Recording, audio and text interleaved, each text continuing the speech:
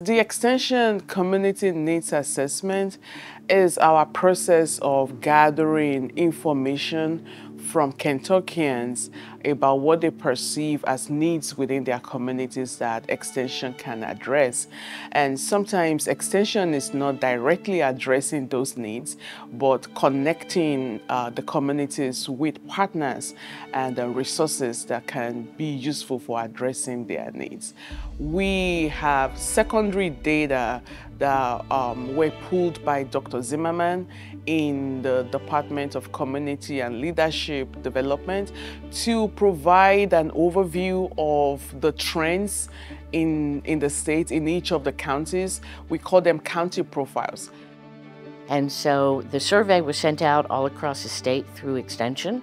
They received, I'm thinking, around 36,000 responses from all over the state. And they wanted data to go along with it so that people could use the results in their planning locally. And the data sources run the gamut. It could be data from a state cabinet, it could be federal data, but it's all county level data.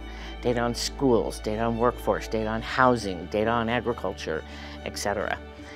In the end, data for each of the 120 counties plus the state came to 49,731 individual data points. Huge endeavor. The statewide extension, statewide needs assessment is going to be used by county extension offices in developing their plans of work and by other stakeholders across the state. The results of the survey are available online in a dynamic website.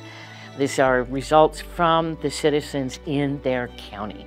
And so it's not a sample, it's not, extrapolating from a smaller set of people. These are their actual residents, and that's a powerful voice and powerful information to have.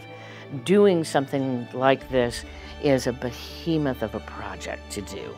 Our agents were very exceptional. They led in helping us to recruit Kentuckians to complete the survey. And we also wanted to know who our current clients are and who we have the opportunity to reach in the future.